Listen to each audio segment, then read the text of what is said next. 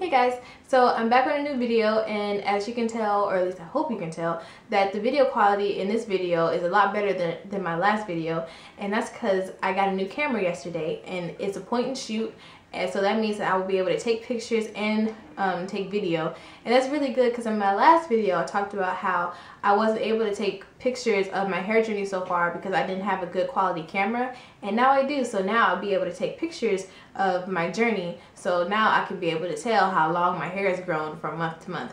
So in this video I wanted to talk about my hair journey so far, so my first 7 months, and in this video I've made a list so I won't mess myself up like I did in my last video. I don't know if you could tell, but it was really choppy and really edited because I just couldn't remember what I needed to say, and I kept messing up, and I just had to edit it so much that it just kind of looked weird and it was really choppy.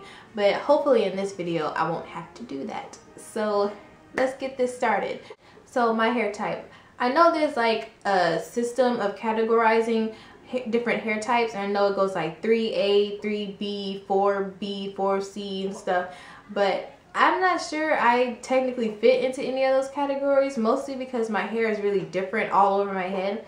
Like that when my hair grows out from my roots, like mostly close up in here, it's really like my mom's hair, and my mom is black and she has really like coarse thick hair.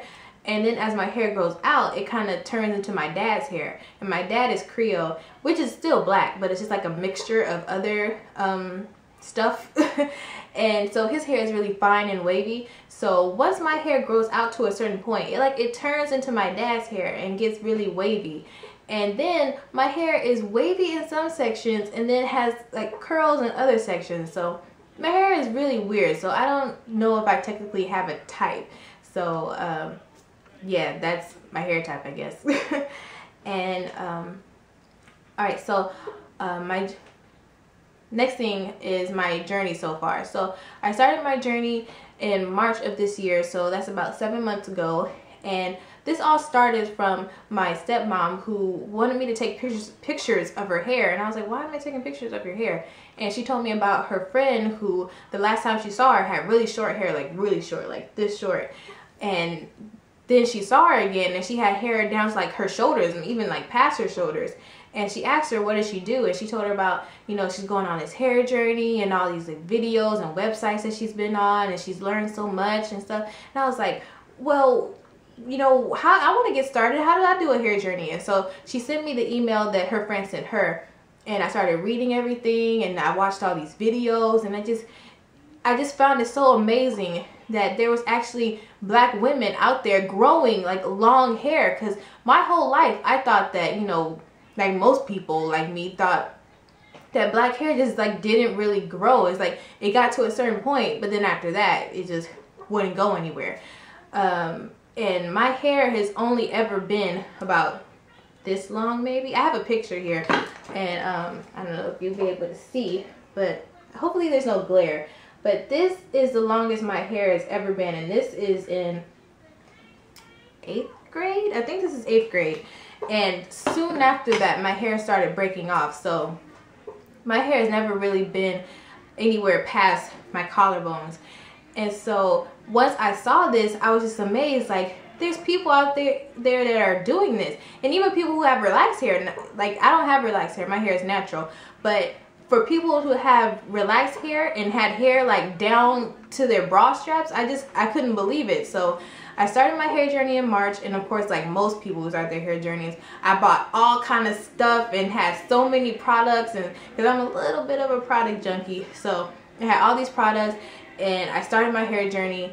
And within the first few months, maybe like 3 or 4 months, I noticed that when I would go to put my hair in ponytails, because for the first few months of my journey, I put my hair into like 2 ponytails, or I had them in like buns, because I'm not really a stylist. I don't know how to style my hair. I'm not very good at it. Even like twist outs and braid outs, I still haven't gotten the hang of that. But yeah, I used to put my hair in ponytails or buns, and I noticed when I would go to grab my hair, it felt like I had more hair. So within the first few months, I already noticed that my hair was getting healthier.